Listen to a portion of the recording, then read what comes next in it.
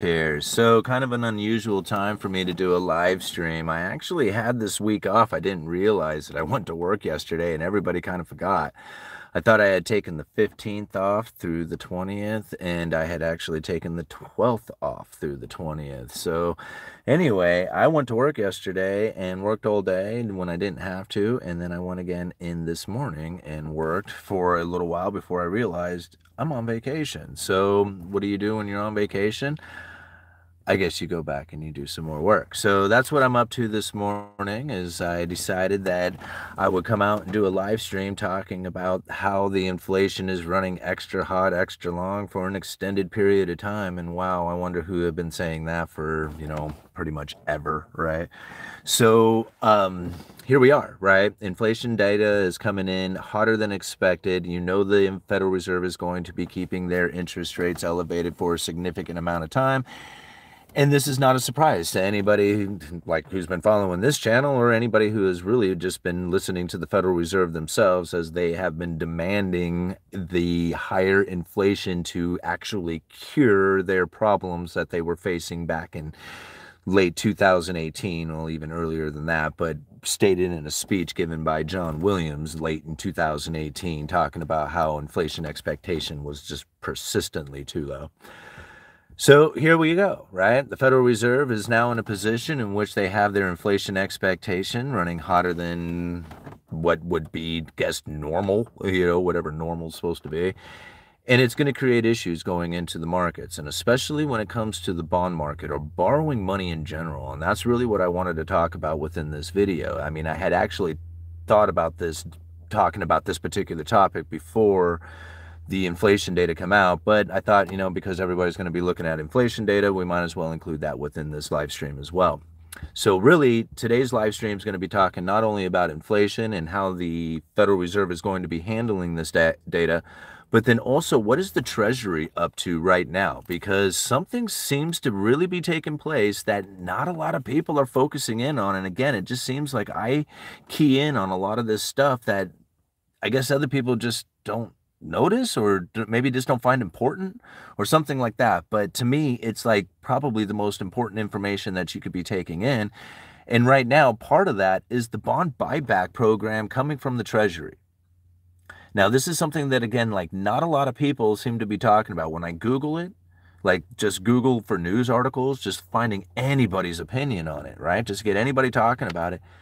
There's not a lot. Not a lot of people are talking about the bond buyback. Now, what is a bond buyback? For those of you who are like, what the hell does that even mean, right?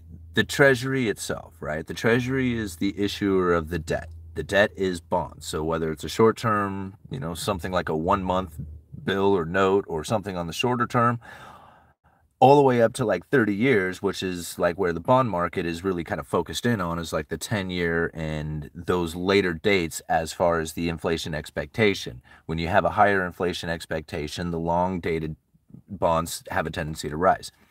Now, the problem what we face within this bond market is that the U.S. Treasuries are by far the most liquid, most desired, most safest, most safe haven, whatever you want to call it. Like, it is the asset of all assets, right? Because they're guaranteed to pay, zero chance of default. And so this is the way the world looks at it. Now, whether or not you view it that way or I view it that way really isn't important, as much as this is the way it is when you look at it through the eyes of the economy. The markets look at the U.S. Treasuries as by far the most liquid, deepest, awesomest market you can possibly be in. And if there was ever any kind of issues within this market, that would create some major ripples throughout the financial markets. Now, I left a few links down in the description. One of them is from the U.S. Treasury itself, right? And now, let me see if I got this right. The Assistant Secretary to the Financial Markets, whatever position that is at the Treasury, Josh Frost, if I got his name right, had this to say. Like, well, if you go and you look in that statement coming from the Treasuries, all the way down at the bottom, they are still planning forth with their bond buyback program. Now, everything that you kind of read on it, it is just very nonchalant. Nothing to see here. Don't worry about it. It's just this normal thing that we're doing over here. So keep looking, keep focusing on that stuff over there. Bond buyback, not a big deal. Not a big deal at all. Don't even stress it, right? We haven't done it for 20 years, but no big deal, right? This is kind of the way I feel when I see this because there's not a lot of people talking about it. And this is the way they kind of put this characterizing of this particular event coming up. Now, okay, I know I'm talking fast. I had a lot of coffee. I'm kind of excited this morning because I'm on vacation, didn't even realize it. Now, here's the thing.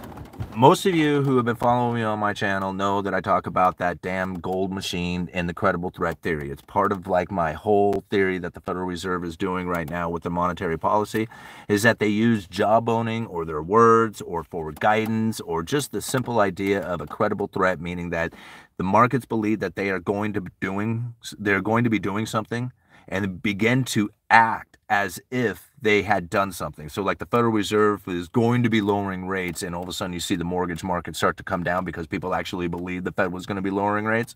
That's like a credible threat. That's kind of like a short shot credible threat, right? The bigger credible threats are ones like the quantitative easing programs, all this money printing causes inflation, right? And so like this is a much, much bigger credible threat. And if you think about quantitative easing 1, 2, 3, and 4 failing to produce the inflation scenario that the Fed was looking for, you can really see how quantitative easing was a credible threat theory very well played out. Same thing with the special purpose vehicles that were used during the pandemic. These were entities set up away from the Federal Reserve and the Treasury that could only be used in unusual and exigent circumstances. And the credible threat that this special purpose vehicle was going to be buying heavily into corporate debt said that the markets were going to be like, damn, yeah, let's get that corporate debt before the Fed has a chance to buy it, and we can front run the Federal Reserve. And this drove the the price of corporate debt way up and the yields way down. And these corporations were able to get a lot of funding in this manner before that special purpose vehicle was even set up. Just the credible threat alone that it was going to be there and the market's perception and everybody screaming about it was enough to get that stimulus going to these corporations through just the sheer idea of the special purpose vehicle being set up. Now that we got all that information out, y'all got that? Did you get everything so far? I mean, I know I'm talking really fast this morning, but like a lot of you have probably already heard this information a million times. But it is important to understand this because right now we are going into liquidity issues. You can see it everywhere. This is the reason why you're seeing the markets like, so upset by this whole idea, even though it wasn't like that big of to me, it wasn't that big of a deal, the information that came out, but yet everybody is perceiving it as that way. The Fed's going to hold on to the higher interest rates for longer. Everybody's pissed off about the news, and the liquidity is going to be drying up because of this, right? People are going to be hoarding on to their money for longer, believing that their bad times are going to last longer than... See, this is what gets me. Before I read this part right here, this is what gets me. Bad times ahead is like good news because the Fed would lower interest rates to try and stimulate into the bad times, right? Good times are bad because the Federal Reserve is going to keep the interest rates elevated because do you see how the market has this so back, I can't even say it now, has it backwards, right? Anyhow, now that I don't know why I digress. Okay. Let's go back to the credible threat theory. Think about this. This came out of a Bloomberg article a while ago. I don't even know how far back this Bloomberg article is. I left a link down in the description for it. And Josh Frost, this assistant secretary to financial markets at the Treasury, had this to say. Buybacks can help improve the liquidity of the Treasury markets by providing a regular opportunity for market participants to sell back to Treasury off-the-run securities across the yield curve. Okay, I should explain that real quick. Off-the-run securities are basically the bonds that have already been issued. Like on-the-run securities are the brand new ones. So the brand new ones that come into existence are the on-the-run securities. The moment that new bonds are issued, those on-the-runs become off-the-run because they are now like further out as opposed to the brand new ones that are being issued. Did I say that right? Okay, so you got on the runs, the brand new ones, like off the printing press, so to speak, and then off the runs are the ones that have already come into existence. So let me read that again, right, just so we can understand this, because this is the credible threat right here, right? I mean, he is straight up telling us this is exactly what they are planning on doing, all right? It is using this credible threat theory, or not even the theory, like this, the credible threat. It's my never mind. Here we go. Buybacks can help improve the liquidity of the Treasury market by improving the regular opportunity for market participants to sell back to the Treasury off-the-run securities across the yield curve. Here it comes. This should improve the willingness of investors and provide liquidity in these securities, all else equal, knowing there is a potential outlet to sell some of their off-the-run holdings. Did you guys get it? Right? Just the idea that the Treasury is going to be there to buy back bonds is enough to get the investors to provide the liquidity that they need. Like, let me read it again, right? It's just so I'm not making this stuff up, right? This is what he says. This should improve the willingness of investors and provide liquidity in the securities, all else equal, knowing there is potential outlet to sell some of their off-the-run holdings, the outlet being the Treasury itself. This is the credible threat theory. This is how you know that, like, when this and they say that this is not for liquidity issues, but this is what drives me crazy, is like when you start reading about this is not for liquidity stress. They emphasize that. This is not for liquidity stress. This is like a normal thing that is going to be taking place. We scheduled this a long time ago. It just happened to land right in the middle of a liquidity crisis. Huh. Weird. Very, very, very coincidental. Like, really? Like, I mean, they've been like talking about this for a while. It's one of the reasons why I believe there was even a liquidity crisis coming, is because they said this was what they were going to do in the middle of 2024, or at the beginning to the middle of 2024. Nobody knew exactly when it was going to happen, because I don't think anybody knows exactly when the liquidity crisis is going to hit, right?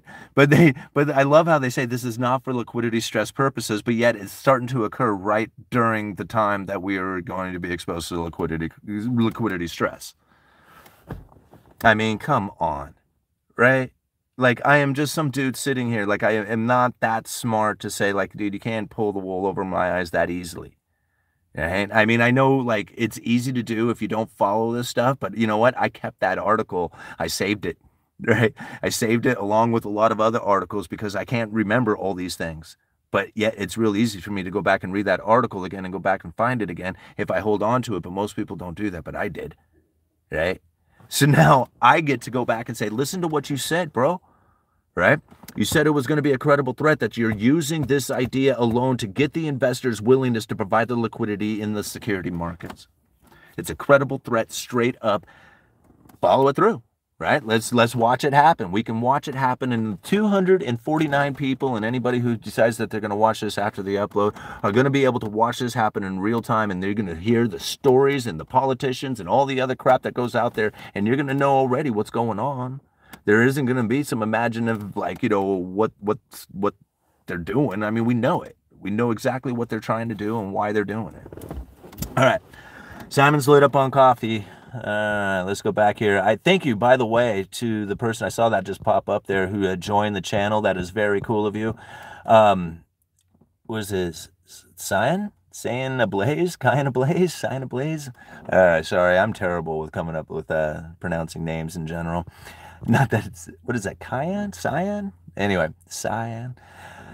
Thank you very much for joining the channel. That is a members-only channel in which that we break down some really good information that I have been studying, whether it's coming from the Federal Reserve or some other documents that I have, like, kind of researched. We break these things down in a members-only live stream that has really got some just very, not only serious, but intelligent people who are, contributing to the conversation, which really is just incredible. Like, how did All Nighter put it? I think he said they're very productive, if I remember right, and they are too. They're incredibly good live streams, and the membership is only $1 a month, right? So you get to support the Uneducated Economist. You, the viewer, gets to sponsor the Uneducated Economist instead of taking some sponsorship from some company he doesn't even care about. but I do care about the viewers. I do care about this knowledge. I do care that we get this information out, and I do care that the serious people get access to the information and the questions that they need. And that's where those live streams are really beneficial. So just like these ones are, and I'm about ready to start reading through some of these comments. I encourage everybody to join that live stream. Okay, let's see here. Morning, everyone. Hey, all nighter. Okay. Love you, my brother in Christ. Thanks for letting me know we are not in good financial health. Yeah, and this is that's like the important part of it is like to understand this information. Like this statement was made, I don't even know, a year ago, maybe, I don't know. I don't even know how old that article is, right? I just remember reading about it a while ago and thinking, wow, that's something to remember. And I would Google it every once in a while. Treasury bond buyback program. And there was nobody talking about it. And then occasionally, like all of a sudden there would be an article pop up, like one I had just found not too long ago, a couple months ago, saying like that was it, saying this is not meant for like liquidity stresses in the market. This is like a very, very casual thing that we're doing over here. Nothing to see. Don't worry about it. And then I'm thinking, what? Don't bring that up. No, don't say that like that, right, man? Because it's obvious, like, what's going on here, right? And then all of a sudden here we got this liquidity issue starting to come up, and this thing happens at the exact same time, just coincidental. It doesn't work like that. You know that, right? I have watched this channel for years. Love is mine. Hey, thank you very much, Bam Media. And this is the thing about, like, I've really stuck. I mean, there's some things that I got wrong. There's some things that I know that I missed, and you can't. Nobody's going to be able to be 100% accurate on everything that they call out, right? The idea is that once you get new information in, then you should be able to be somewhat flexible in what it is that you have belief in what it is that is taking place out there. Some things I have been so like etched in stone adamant about that, like, there is no deviation to it. You can go back, like I've gone back and looked years, and it sounds just like I'm talking today. And it's because I have followed this particular strategy without deviation to it, because there's no deviation to the strategy when they talk about it, right? If there was deviation to it, then I would be able to like describe it. But when it comes to the Federal Reserve's monetary policy strategy and the research that I have done starting back in late 2018 and just been like pretty much daily on, it tells me a much different story than what it is that everybody else was believing out there. And those who have followed me on this channel, which, I mean, I have a good 5,000 or so hardcore followers on this channel. They know it. They've seen it, right? They saw the theory kind of play out, even though a lot of times it is so difficult to actually wrap your hands around or the mind around just what that theory is when there are so many different components and parts and changes to it.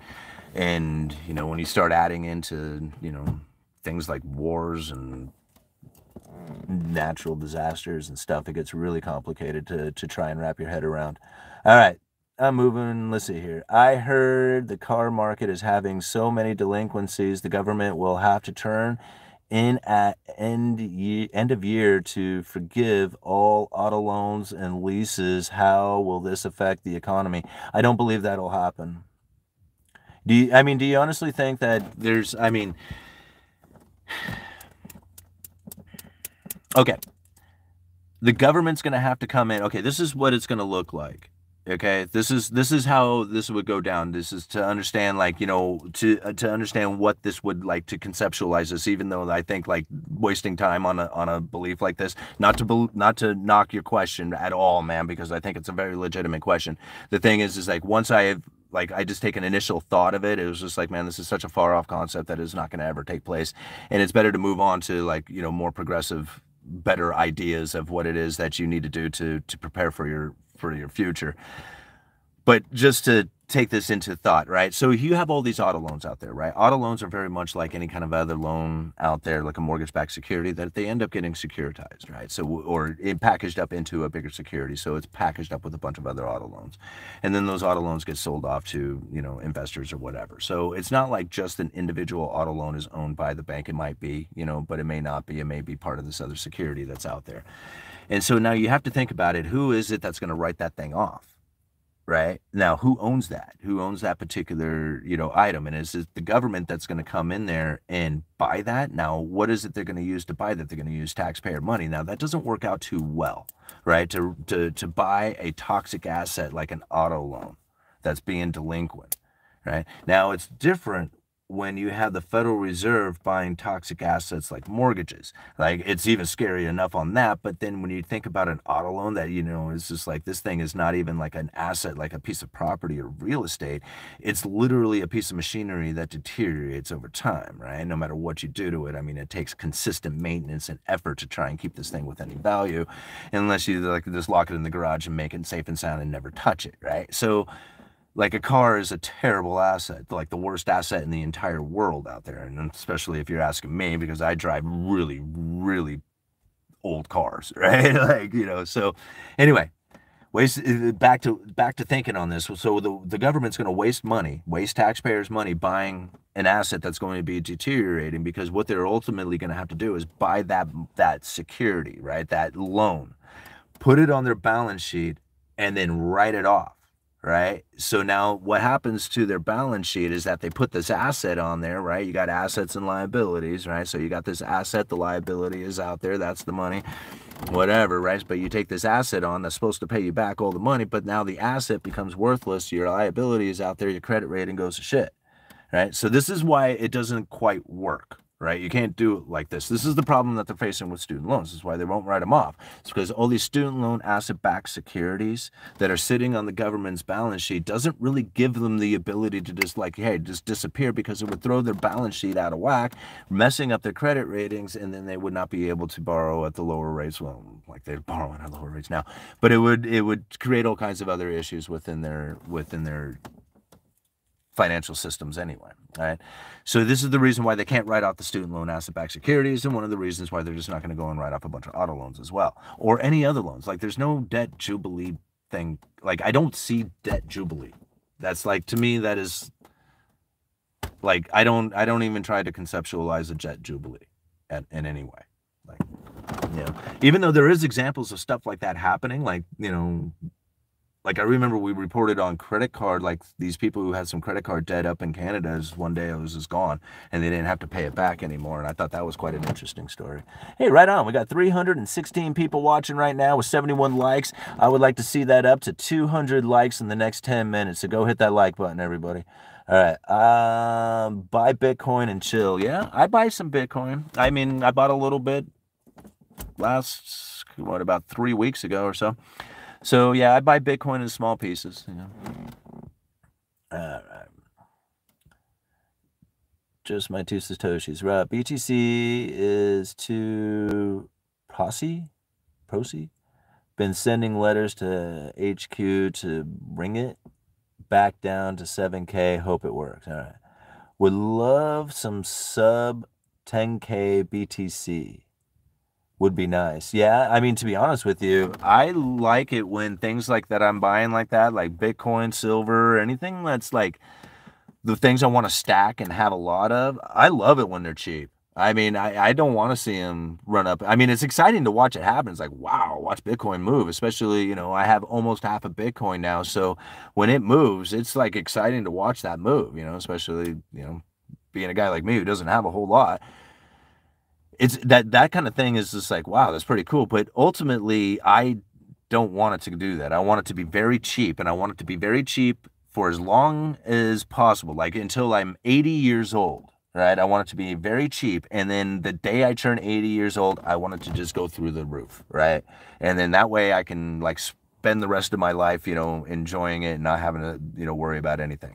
Like maybe even better, maybe like, I think 80 because I think I have to work too much. 72 until I'm 72 years old. There we go. All right. Hey, Dishes, great to see you up in here. Is gold and silver. Good luck with waiting for Bitcoin to go down to 7. Yeah.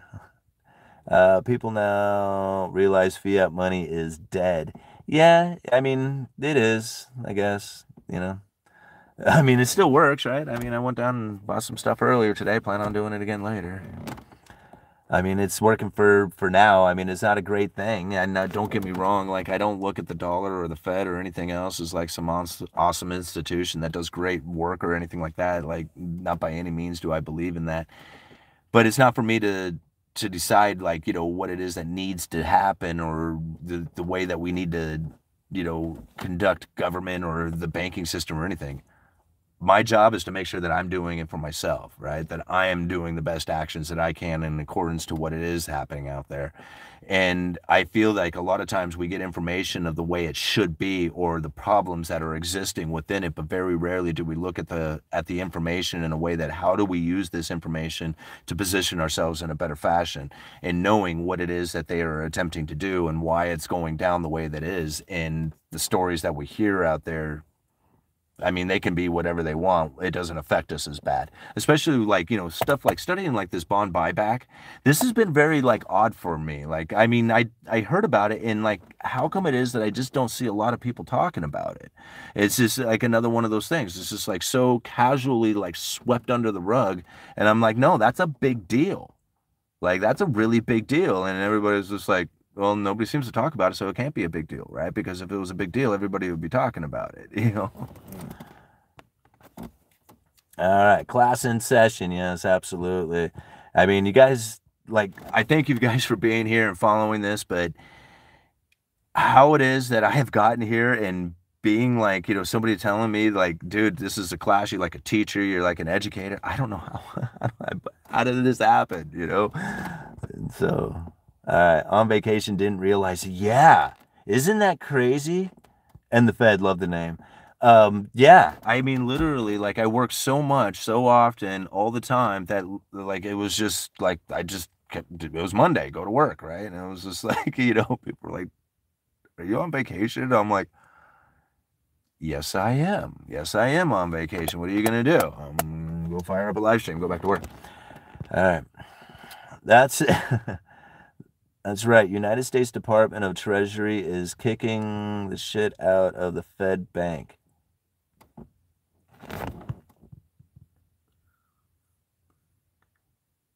Huh.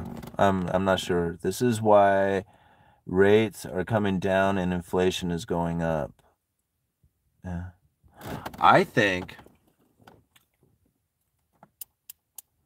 I honestly believe that there is going to be coming a moment in the future, if this liquidity issue is going to be as prevalent as I think it's going to be, to have an issue in which that the bond buybacks are going to provide an opportunity to improve the willingness of investors to provide the liquidity to the security market. I think that's going to be a situation right there before that's going to start driving the prices of those bonds up and the yields down. Right? That's what I believe is, well, I'm sorry. That would be like the idea if the Federal Reserve was to lower rates, like going into the future, right? If that was to be the case, then everything would be ultimately hunky-dory, right? Like if the bond market was to continue to rally. Now, let's jeez. It's so many ways to explain this. Okay, so let's think about this in a fashion in which that the Federal Reserve is not going to be there at all, right? Like literally exclude them out of the belief of them participating within the next, say, 6 months to a year, other than the act of unwinding their balance sheet like they normally do, right? And that right there is very difficult to try and conceptualize within itself, because the idea that they are the ones who are the liquidity providers is so prevalent within the market. So now also they are the interest rate setters. So being there as an interest rate setter and the provider of liquidity makes it very difficult to then say, okay, I'm going to block them out for the next 6 months on what's going to take place here, because that's really what ends up needing to take place, because they're going to try and maintain exactly the same position in which that they are in, which means that they're not going to impact the economy other than what they are doing right now, right? Did I get that so far? Okay. So the unwinding of the balance sheet and the maintaining of the interest rates, the Fed is going to try and like sit on their hands and stay still. Issues that begin to start to happen within the market itself, like within the economy. People are going to start getting paranoid within this time, right? Now, there's two ways that this could go, right? I mean, there's one, right, where everything is cool, right? Inflation is coming down, right? Or, whatever. Interest rates are going to come down, right? this is like the soft landing kind of scenario, right? That's like what I guess the Federal Reserve or the Treasury and everybody is like hoping for, is that this would be the situation that would take place, is that everything is just like kind of starts smoothing out to what people would have expected from the times before. Now, that very well could take place. What I see them getting prepared for, on the other hand, is something much different, right? And that the moment that people have a very difficult time paying their debts, what do you do about it, right? Now, there could be the debt jubilee because, people just simply won't be able to do it and they're going to have to get their car, like they won't be able to make their car loan payment or whatever, right? So this is like the idea people are not going to be able to make all these payments. There's like a debt saturation, so to speak. Like they can't take on any more debt and therefore they can't roll debt over into new debt, and then paying off old debts doesn't take place. They don't have enough income coming in from working, so paying these debts are not going to happen. What do? You got to pay the debt. You start selling off your toys, right? You start selling off assets and you start liquidating the things that are the most liquid things that are out there. And what happens to be one of the most liquid things out there? The U.S. Treasuries, right? So now if we're sitting in a situation that people are very paranoid about needing the cash in order to like continue on with their way of life and not losing all the things that they have ever worked for, then they have to come up with that cash, and they generally come up with it with the selling of assets, whether that's toys or the most liquid assets out there being U.S. Treasuries. That's one of the reasons why I feel that the United States Treasury is setting up and believing in the idea of being involved in a bond buyback program right in the middle of that situation, right? It just like literally having set it up may prevent it from even taking place. And that's what's like, mind-blowing about the whole thing. Like setting up the special purpose vehicle to buy corporate debt, like literally the thought of it alone, the credible threat of it coming online was enough to provide the funding to these corporations. They didn't, like, if they hadn't done the idea, if they didn't say, hey, we're going to have to set up this vehicle in order to do this, this special purpose vehicle, this entity that would only exist in unusual and exigent circumstances, if we did not set this thing up, right, ahead of time, if the Federal Reserve and the Treasury did not do that, the credible threat would never have existed, and those corporations never would have gotten the funding. This is what's like, this is so crazy about it. Like people don't even think about how it is that these corporations are sitting on all this money right now, and they don't even think all the way back to that credible threat that came during the pandemic of setting up that special purpose vehicle. It's so amazing. Like that is not in anybody's theory. Well, I mean, it might be in some, but very rarely do I read about it or hear about it when I'm out there doing research and stuff. It's like almost forgotten about. But I won't forget. Like I'm not going to let it be. I will keep beating that thing up, right? Keep dredging that stuff up. So it makes it clear. It makes it easier to understand how it is that these bond buyback program coming from the Treasury is going to work in that exact same fashion, because that's how they described it within their own statements coming from the Assistant Secretary of the Treasury. Let's go check out that super chat. Thank you everybody for being here today too. We got 306 people in the live stream. We've been at it for 33 minutes. Thank you very much. Robert Shields Jr. for the $1.99. Why will the government buy assets at a deep discount? Why will? Well, they're not going to, okay, so you think about it. If you have a situation in which that people are dumping everything, what's going to happen to the asset price? All right? The price is going to fall. What's going to happen to the yields? The yields are going to rise dramatically. This is actually an opportunity for the Treasury to buy back their own debt at a cheaper price. All right? They're going to talk about this being a normal operation for balancing issues and whatever. They're going to come up with all kinds of excuses to make it seem like this is not an issue. Like this is like normal business practice. They're going to describe it as normal business practice. They're going to have people talk about it as if it's normal business practice. Like that's what it's going to be. Like if there's any attention brought to it at all, it is going to be like pushed away. Like it's not a big deal. Nothing to look at here. But this statement alone that I keep reading about should tell you that it's much different, right? That it's to improve the willingness of investors and provide liquidity. I mean, think about that. That simple little quote right there. Improve the willingness of investors and provide liquidity. Right? That's what the whole idea of the bond buyback program is to improve the willingness of the investors, just like it was for the special purpose vehicle. Yeah. All right.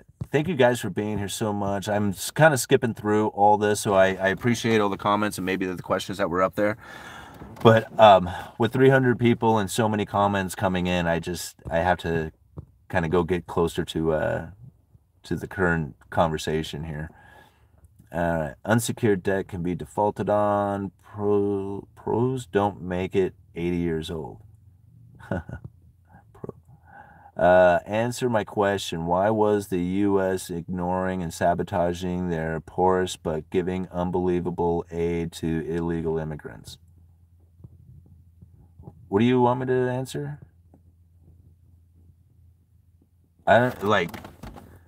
You want me to answer a question? You want me to find logic inside of the beliefs that come from government? I mean, I don't even like. I can't. Like, they do stuff that doesn't make sense all day long, and you want me to try and like come up with some kind of reasonable defense to that? You know, or explanation, like, you know, like I can't. That's all right. Moving on. Debts are not paid; they're discharged, but not discharged with more debt, only with final settlement money. Yeah, see, these are the type of things that All Nighter and I are going to have a conversation about, because, like, a lot of times, you know, the way that we understand the system is so, like, it's literally the Matrix, you know. And when, like, we're gonna meet up this week in Vegas, so this weekend, and at some point we're gonna find a time to do a live stream conversation talking about, like, you know, like sovereignty type stuff, you know, and that'll be one of them. We'll bring that up. Need more kids to put in schools to justify budgets. Yep, that sounds about right. Uneducated. Okay. Do you play the market today? Did you play the market today? No, I'm just like, literally, I'm a buy and hold kind of person, because really I'm trying to build up a portfolio. I'm not a trader. I tried doing, like, you know, day trading kind of stuff back in the day, and it was very difficult for me to try and make any money at it. I just found that it was like not for me. However, I do like dollar cost averaging into stocks, and I usually do it over a much longer run. Like, not even, like, I can't even say, like, you know, that I'm doing it for that much of a long run, because I really haven't even been doing that long. Cryptocurrencies I've been doing for, you know, some time, but silver I've done quite a bit. But as far as like actively like trading stocks, like getting in and out of the market, I don't do that. I only go in. I only get in. The name is All Nighter. Hi there, if you're saying hello. All right. If he answers you, his YouTube will be deleted. Works for people. They are well invested and rich. I'll bring materials for the show and tell. Hey, right on. Yeah, it'll be good. The system is not complicated. It's very simple. Actually, you know, you're right. Keanu Reeves. Like Bill and Ted. Okay. So the system isn't that complicated. It really isn't.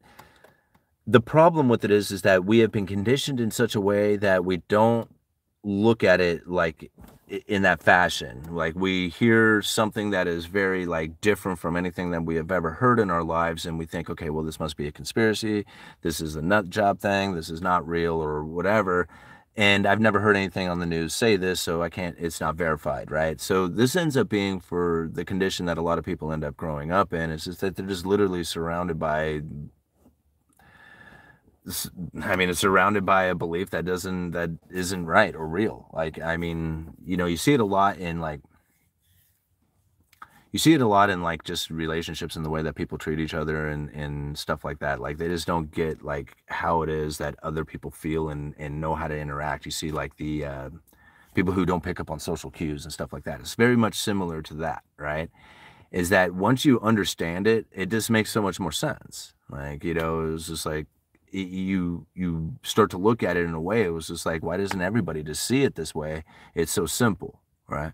But if you don't see it that way in the beginning, it's very difficult to change the way that you believe, especially the older you get. You get into 40 years old, and it's just like now it's really difficult to change your beliefs because you're pretty well set on everything.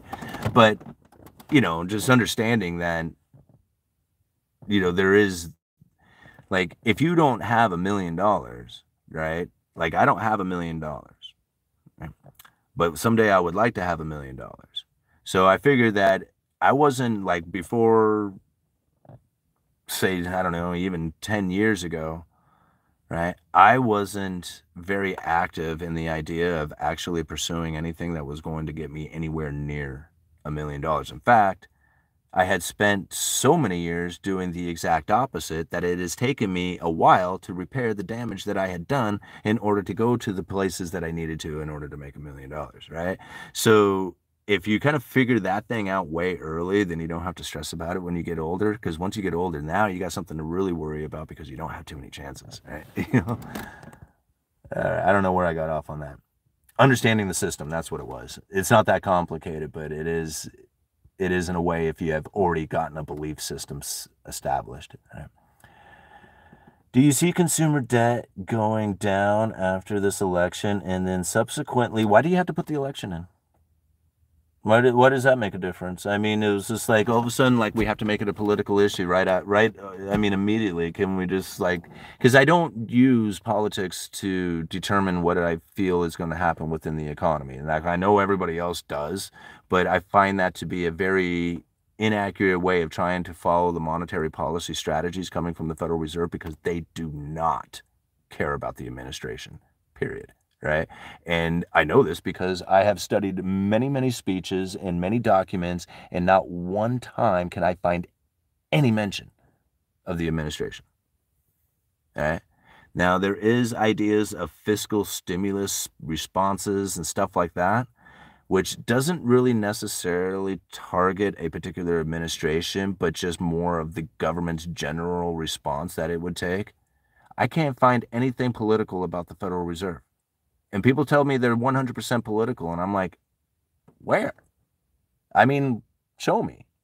So is consumer going to go down before or after the election? Is this based on what the Federal Reserve is going to do or not? I mean, okay, let me read the rest of the question. So, see, I just not to be like, sound irritated or something by it, but it's just like, I don't include that into my economic theories, election, and then subsequently prices go down and people will not be using credit cards or buy here, pay here as much.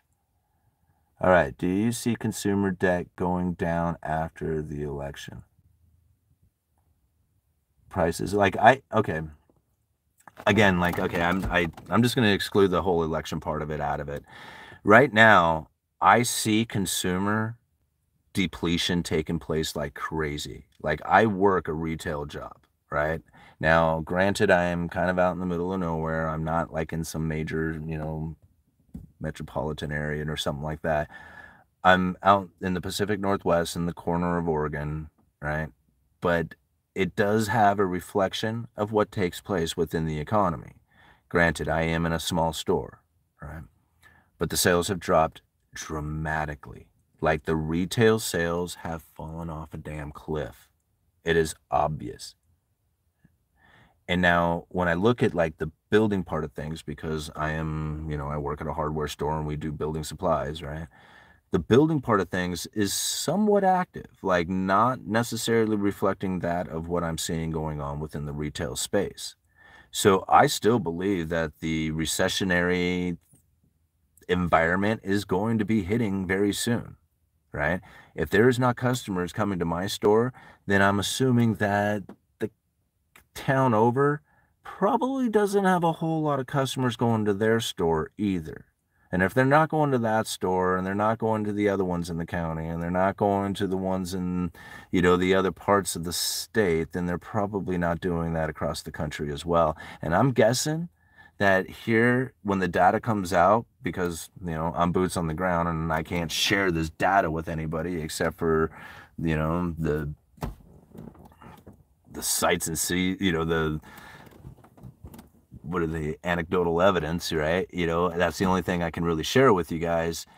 But it's obvious to me, like there is a slowdown taking place in the retail space. And if that is going to happen, there is going to be less money going through the system. If there's less money going through the system, then that's going to create a liquidity issue.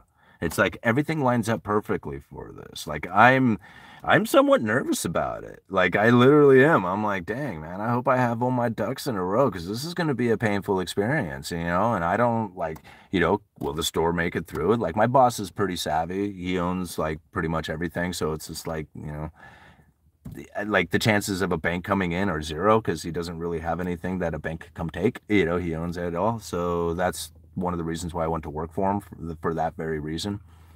But, it's just like, it's still the business is slowing down, right? And then that says, okay, well, if business is slowing down, that means there's less opportunity out there. If there is something that I needed to do to go find work, generally I would probably go back to what I have done in the past, which is carpentry type of work. And if there's less of that going on, or there's more people looking for it, that's going to be a very difficult time.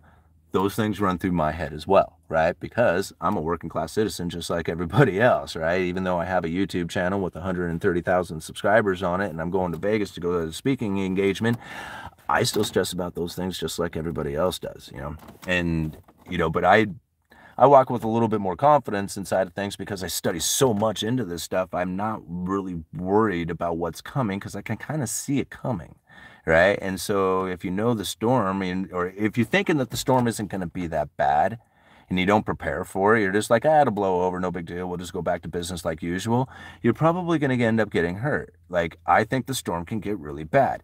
Now, is it? I don't know. With this much talk about what it is that the Fed is doing to make sure that the banks are capitalized, that the Treasury is stepping up to make sure that the bonds stay liquid. With all these actions that are taking place ahead of time, I'm looking back and I'm like, man, I don't know, maybe it will be a soft landing. Who knows? I mean, I know at the retail side of things right now, it doesn't feel like a soft landing. It feels very hard, but, but what do I know? All these things are set up and maybe very well could create that situation, but I wouldn't count on it, I guess, All right. Simon, you should check out what Professor Campbell Harvey from Duke is saying about the lagging shelter rent inflation. Very good stuff. Yeah. Poor. Okay. Poor will get poorer. The rich will get richer. We will be slaves if we play against the system. Maybe. Sorry, that debt preceded barter. Give us some life advice. You have a lot of wisdom. I don't know. I mean, the only advice I can give is the stuff that I have recognized within myself that I know has done better for me in the things that I've done. Number one is that I gave up alcohol. Right? Giving up alcohol was probably one of the best decisions that I ever made. And here's the funny thing about giving it up is that it took forever for me to recognize that I had some benefit from that. Like literally, it was years and years later that I was looking back and I'm thinking, okay, I'm glad I gave it up. Right? Because I didn't want to. I enjoyed drinking and hanging out with my buddies and down at the bar and all this other stuff. And I didn't really feel like it was hurtful to me. Like I was showing up every day. I was active. I was trying to do the things that I needed to do. And I just wanted to chill out at the end of the night with a few beers and around the campfire and not be given a hard time about that. And I never really had anybody give me a hard time about it, but it didn't make it, it didn't, that didn't make it right. Right? See, the problem with it is that everybody needs to provide some sort of value to the world. See, this is where like I found it with this channel. Like being able to do this channel gives me the opportunity to provide value to the world with either the breaking down of economic theories or understandings or even just like sharing the story with you. Right? But it gives me the opportunity to bring some sort of value to the world. And this is where most people end up failing is because they don't understand this simple concept. Right? And here's the problem with it is that most of the time, most of us, and I'm very much in this boat, is that we go to work from 8 in the morning till 5 o'clock in the evening, and we put out a lot of value, right? whatever it is we're doing, our sales, our carpentry work, our, whatever, our, maybe you're providing a services, law enforcement, whatever it is, you're providing some sort of value, right? For this certain allotted time. And it's awesome value that you are bringing to the world, right? I mean, it's just like intense. You are very passionate and serious about it, but now you are limited 8 to 5, right? So now your awesomeness, your value, the thing that you are bringing can only be done between 8 o'clock and 5 o'clock, 5 days a week. This is your limit to how much value you can bring to the world, is right here. And then on top of it, you're also limited to the amount that you have decided to trade that time to your boss or the entity that's going to end up paying you. Now, all your value is put into a little box and it's concealed, and that's as far as it'll ever go, and you don't express it any further than that. Right? And this is the major problem that most people end up facing, is that if they could just break the walls of that box and get out of the idea that I do provide value with my 9 to 5 job, and then after that, I get to sit on the couch and drink beer and watch football or play video games or go do whatever it is, when that is the time that you need to really be bringing the value to the world, because that's the unlimited amount. That's the unlimited place that you could go to, right? You're limited at your 9 to 5 job. You can only put in so many hours. You're only going to get paid so much. You can only bring so much value. But when you break those walls down, you get out of that box and you start getting into things like your own business, providing your own services, providing, YouTube channel or something like, whatever it is. Like for me, it was this YouTube channel, but now I have unlimited. Like now I can do this constantly, all the time, right? And if it's good value and it's worthy, and I bring it to the world in a way that they are responsive to, right, then I should be able to get the abundance just flowing back to me. I don't even have to try. And really, it kind of happens that way. Like, sometimes I look at it and it's like, well, there goes that, and it's just like, so it was fun while it lasted. But then I realized it was just like, dude, have you really been bringing the value? Is that the attitude that you want? Because you can put the value out there, get rewarded for it, believe that you are deserving of this reward, thinking that it'll last forever, and then it starts to go away. And you wonder, man, what happened? So you go back and you start providing the value again, but it doesn't come back. And you wonder, man, why isn't it coming back? Like, I did this, I got this value, I didn't really maintain it very well. It started to go away, so I go back to try and providing the value again, but it doesn't flow back. Why? It's because you have to do it. You have to provide the value. See, when I got it originally, I've been putting it out there for a while. I wasn't thinking about any kind of reward. I didn't even know I would get rewarded for it. I was just doing it, right? And the rewards just came from it. Doing it and expecting a reward isn't kind of quality value, right? You do it without the idea of the reward, and the reward will just show up. This is my life advice. This is how I've figured things out, Anything that you ever try to pursue, most likely it will run from you. If you try to pursue money, it will be harder to find, It's one of the reasons setting this, the whole members channel up for $1, right? It wasn't about the money. I wasn't trying to chase the money. I wanted to chase the idea of how it was that I could get somebody to say, yes, that is valuable enough that I would like to sign up for that because I know I can get something from it. That is what I was looking for, is the ability to do that. And I think that's what's happening, and I'm loving it. It actually motivates me, All right, let's move on. Let's talk economics. So how is this going to impact small owner-operator manufacturers? You got to think about it. It was just like, what's going to happen if people are running out of money? There's going to be less opportunity to do anything out there. Less sales, less transactions, less everything. And so I would imagine the next 6 months to a year, maybe even more than that, are going to be very slow. And so it's just like, how do you profit in that? You're going to have to be very creative and nimble and, and look for opportunities out there. There's opportunities to make money no matter what the market is, right?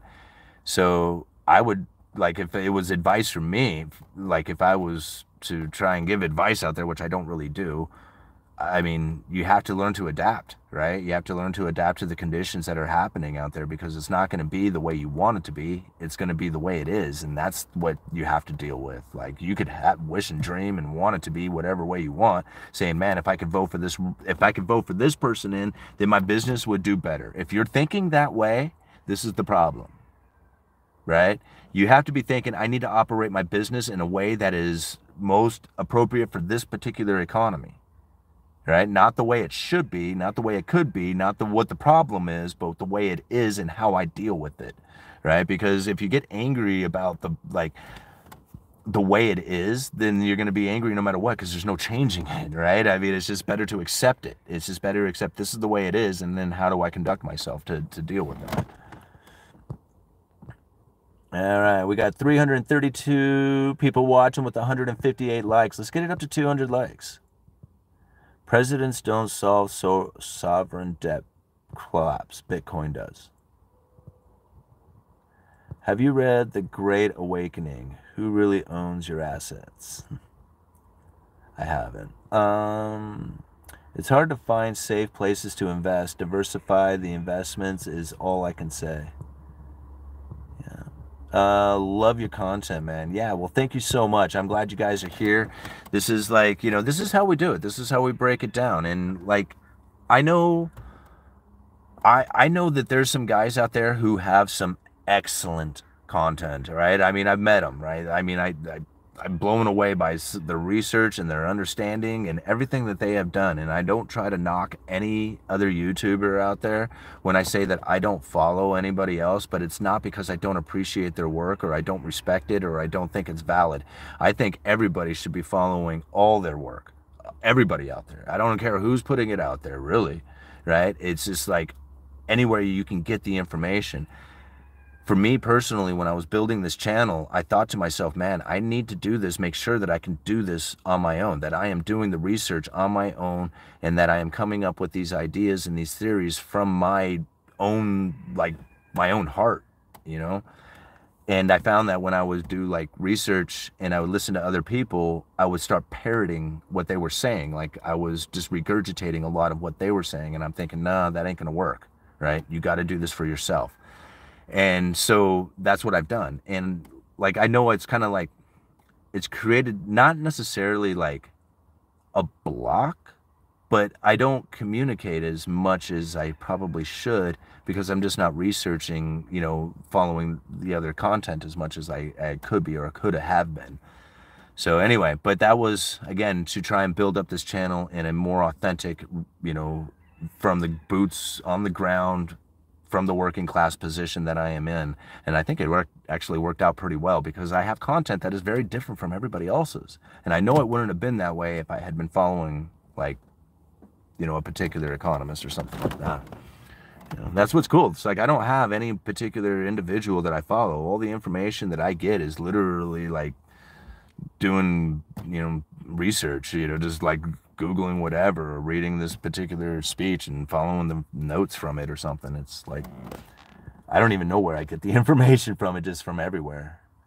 Yui, I'm hooked on buying silver. Well, good for you. I mean, there's like, I think silver is probably one of the best possessions that you could ever have. Like, I'm more, I mean, like if I was to like, look at it at a dollar value, I have far more in cryptocurrencies than I have anything else, but that was more accidental, right? It's just like, because silver doesn't move that much, like the amount of money that I put into it really is still, I mean, actually, the amount of money I put into it is probably under what I have in silver, but with cryptocurrencies, it moves so much. So the time long ago when I got some cryptos and then I had a bunch given to me by, I don't know, somebody anonymous, it was when I bought the house, they sent me a huge, huge chunk of Bitcoin. And I mean, it was just like, man, talk about the ability to sleep at night after that. I mean, it totally, totally chilled me out.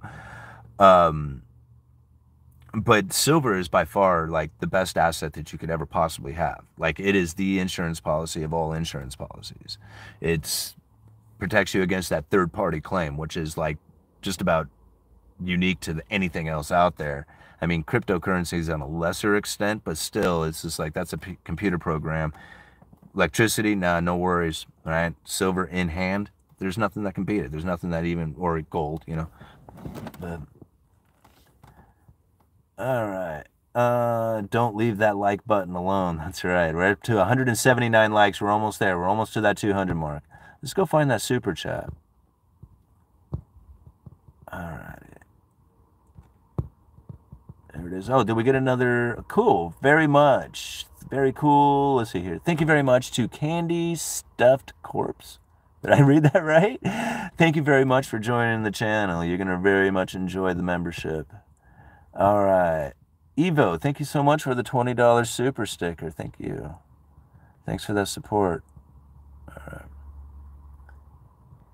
Let's cruise down here and see what you guys are talking about. All right. Thank you, guys. I will become a member. Thank you. All right. She comes with interesting background with the Fed. What are you guys talking about?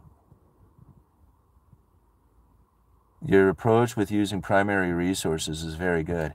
Yeah, thank you. Well, it's the only thing I really had, right? I mean, like, here's the thing that I found is that I had one time really dove into some really dark stuff, like things that you really shouldn't like wrap your head around. You know, there's some really bad like New World Order conspiracy things out there that can really send you into some deep, dark, dank, dark, just places you don't want to be. Very depressive, right? And I know it exists. Like, you know, like, I don't need to be convinced, right? I don't need to be convinced anymore of how bad it is, right? And so, like, for me, when I hear about like World Economic Forum stuff or anything that's like New World Order-esque, like I just like I'm not into it, right? This is it. It's not like it's not important, all right? My issue is what am I going to do with it?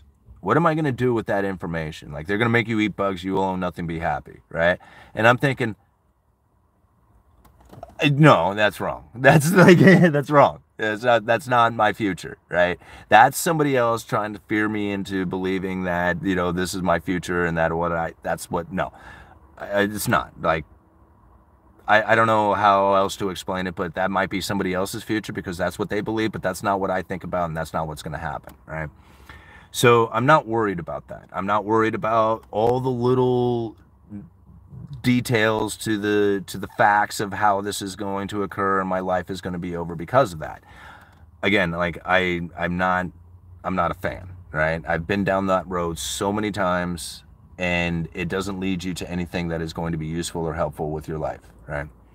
Now, I mean, if you're like somebody who has some money, like some serious money where you can actually make some noise and actually do something, well, maybe that's a little different, right?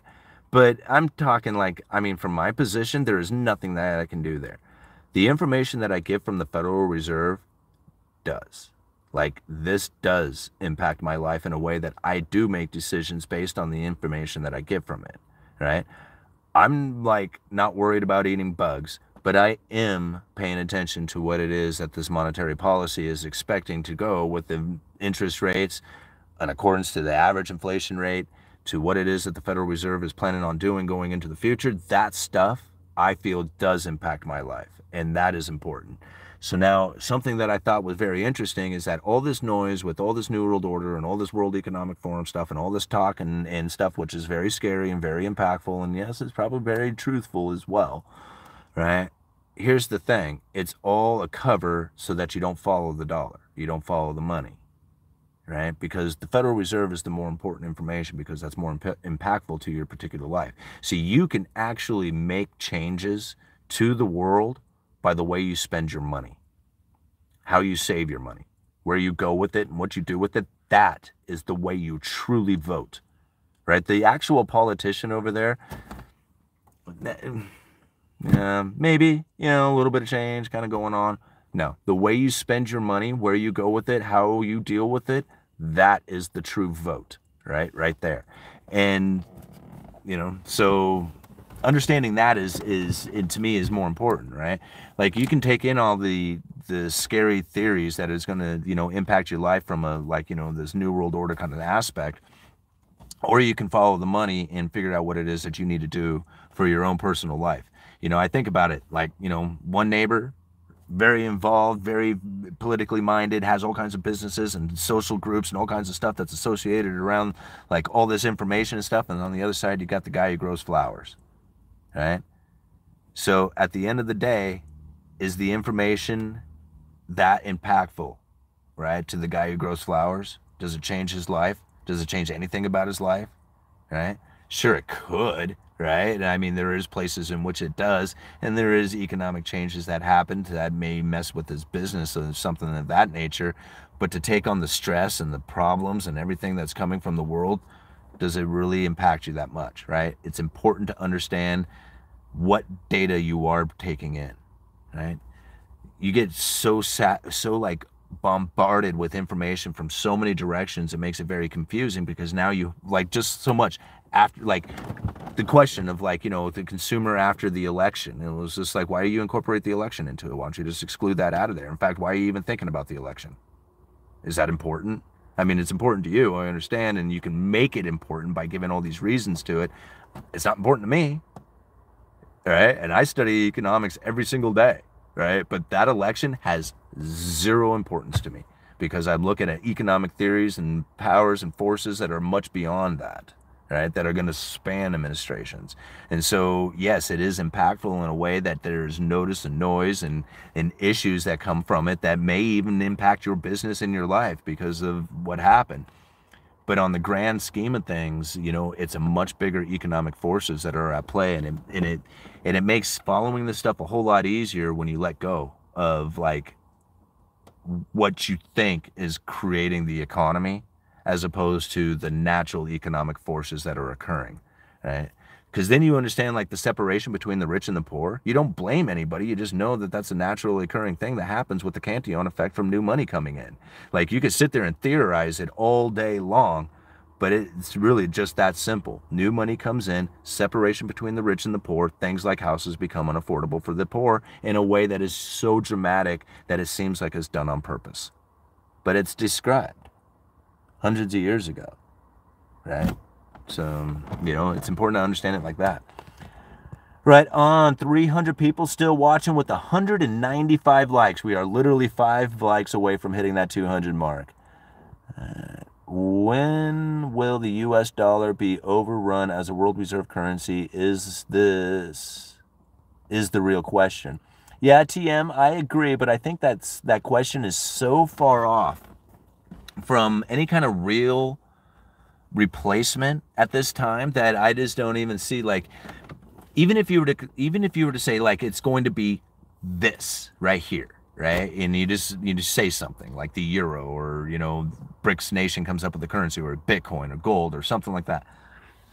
No matter what is stated as a better currency or whatever, does not take into considerations how it is that a currency actually becomes a world reserve currency, or the reasonings behind it being a world reserve currency, or just a currency in use in general, right? And that you have to understand Gresham's law. Gresham's law is so important because there's two aspects to it. There's Gresham's law, and then there's Thier's law. And these are complementary. They're not competing theories. They're very complementary. One of them says that bad money chases out good, and one of them says that good money chases out bad. But there's economic conditions in which that are taking place that would create those two different laws to be in existence. Gresham's law says that bad money will chase out good. So no matter what, as long as the dollar is in existence, that is the bad money. Okay? So long as it's in existence, it's the bad money, and it's the one that is going to chase out the good money. And that's so difficult because people want to say, no, Bitcoin good, gold good, dollar bad, dollar fiat, dollar destruction, dollar, de-dollarization, all this other stuff they want to talk about, devaluing dollar, right? So like cash is trash kind of aspect when you look at it from the gold, Bitcoin kind of position. Okay, so Gresham's law now says we have two currencies in use, the dollar, which is still in use, and your opportunity to use gold or Bitcoin or anything you want. Now, you have them in your hands. You are You're the person, right? You want the stuff. You want, you want my boy's tennis shoe right here, right? You're going to come to me and you're going to say, hey, man, what do you want? You want dollars or you want gold? Now, me personally, I want gold, right? But I'm just going to say, for the sake of argument, I'll take either, right? Because you know what? I don't, my boy's like, you're almost done with basketball. You don't need these shoes no more, right? So I'm going to sell my son's shoes for whatever you want to give me, right? And so now you're sitting over there on the other side and it's like, well, this dude's willing to accept anything. Well, hell, here's the dollars, man. I'll keep my gold. This is the decision. Every single person that I have ever asked said the exact same thing, right? They would keep the gold and give up the dollars, right? Even people who don't even care about gold would still keep the gold. Like, there would be like, no, there's something inherently more valuable about having a piece of metal than there is about paper, right? But if they're equally valued, you're going to give up the paper. And that's why Gresham's law says that bad money would be the one that's in currency, would be the one in circulation. It's because everybody would hoard the good one, the gold, the Bitcoin, whatever it is, the good currency would get hoarded away. Now, let's say, for example, the dollar does fail. Somehow, some way, all the debts collapse and all the bull things, all the pulling of the rug or whatever, right? It all falls. Boom. Dollar becomes absolutely worthless. Thayer's law kicks in. Now gold and Bitcoin are the only thing accepted because nobody will accept dollars anymore. So this is the situation. Dollars have to completely become worthless before gold or Bitcoin or any other currency, I don't care what it is, right, becomes into existence. In order to replace the dollar, right, it has to do something and do something that is in like a symbiotic relationship, in the sense that they are the equals, right? Like, you can trade this many dollars for this many whatever, right? Stable coins or whatever it is. And in this fashion, people will accept it as if it's dollars, right? And then they won't think about it being like one better than the other. They'll just think of it as it is, right? It's just the same as dollars. People will accept it as dollars. This is where like stable coins or central bank digital currencies or something like that can come into existence to literally remove cash out of the system, because those are two different types of currencies, but yet people would accept it as if it's one. I will take cash, I will take central bank digital currencies, doesn't make any difference to me, right? And so if they're looked at it as the same, then all of a sudden, the more convenient one that is being used, like dollars, when it came to dollars and gold got hoarded and dollars got used, and dollars ended up becoming the world reserve currency. So this is like the path that it has to go down. It's not going to just be like, oh, one day, boom, we wake up and now you got Bitcoin as the world reserve currency. It won't work like that. And in fact, it would probably fail before it even gets there, because the moment that an industrious nation has decided that they will accept Bitcoin over anything else, they would hoard all the Bitcoin and they would deprive the rest of the world with the ability to even buy anything from that industrious nation to begin with. So the idea of a fixed currency within the massive amounts of globalization that we have done is probably not going to work out anyway, considering that, again, that most industrious nation would be the hoarder of the currency and then be the most powerful country out there and reign its, wield its power on everybody. I don't know, like, that's I just don't see it working like that. All right. Okay. Massive war in the U.S. Okay. Cantillon effect. Yeah. Let's see. There's barely any economists talking about the Cantillon effect. Yeah, I know. And that's what's so weird about it, is like, I heard about the Cantillon effect a long time ago, right? But it was literally like, I'm pretty sure it was at the Rebel Capitalist. I think it was at the Rebel Capitalist live event, the first one in Houston. And I think it was George Gammon who had brought it up. And I thought, I thought that should be expanded on a little bit, right? Because it was just like, it was briefly dropped. Like, the new money comes into the system and it separates the rich from the poor. And like the people who, it wasn't explained that. The new money comes into the system. The people who have first access to this money get to spend it at face value. By the time that money floats through the system and gets to the hands of the people at the end of the line, they suffer the most, as their wages haven't gone up, but all the prices have, right? So this is literally how it separates the rich from the poor, is that new money coming in, people moving into luxuries and essentially just making it more difficult on the lower class of people, who then have to leave the area and all this. There's all kinds of stuff that comes from it. But that's when it was brought up, and I thought, man, that should be expanded on. That should be talked about, right? And so I guess it was in my head, so I just started doing that. And it's amazing once I really started to dive into that, and it was before that's what it was. It was, somebody had emailed me the chapter on the increase and decrease of money to a state. They sent me that chapter, and I read that chapter, and that's what got me really into it, right? So I guess it was those two particular events, George mentioning it at the Rebel Capitalist, and then the viewer who had sent me that chapter. And then, of course, I just got hooked on it. I'm like, man, I love some of these economic forces that are taking place that are described hundreds of years ago. And you can recognize a lot of them today. Like, I mean, just literally, like, read the book or read the essay and think about some of the things that are occurring. And you're like, man, these are forces that, like, some of it is like literally human instinctual behaviors. Like, once you get new money, you can't help it. Like, you want nice stuff. Like, I mean, if you go from making $30,000 a year to $110,000 a year, tell me you're not going to go and get some nice clothes and a new car. Like, I mean, if you do that in 1 year, that's like, that's generally what people do. But that's the dive into luxuries. Now, that's an extreme fashion of it, but as people get new money, they start moving into, nicer stuff, nicer, higher end things. And as that begins to take place, that is literally what's causing the separation between the rich and the poor, and the inevitable downfall of that economy. It's sad to think, because people want to work hard and get nice things. That very thing, that very act, is what will inevitably cause the misery and pain.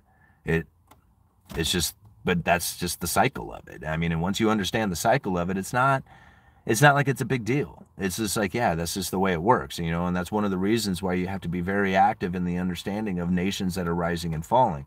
Like, and it takes a long time, but you don't want to necessarily, like, plant your family roots in a nation that's about ready to fail, right? That's not like the idea behind it. Of course, what are you going to do about it if you have no other choice? If that's where you are.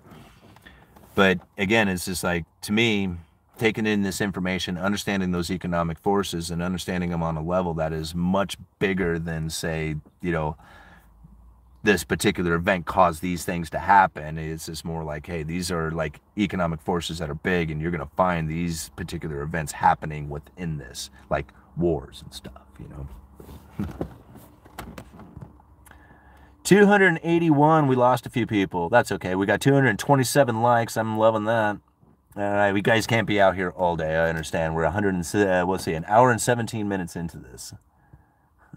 Smoke that like button like a cheetah. Like a Cheech and Chong. There it is. I don't have my glasses. All right.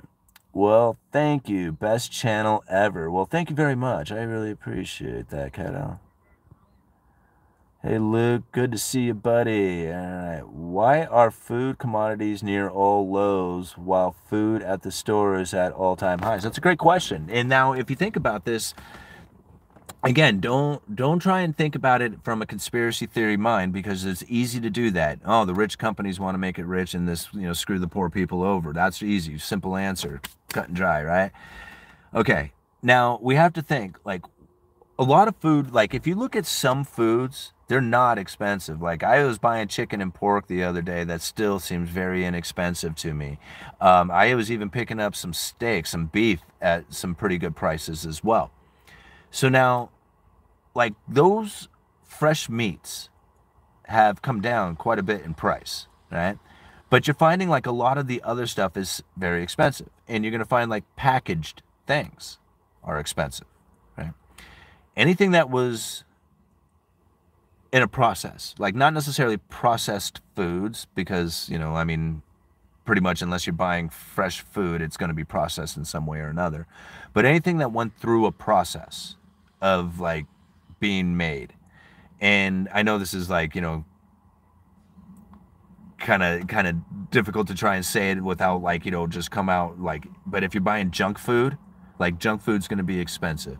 Anything that's packaged up and that has been made by a machine, by something else other than just like cutting the thing up and putting it in a package and selling it to you, that processing, right?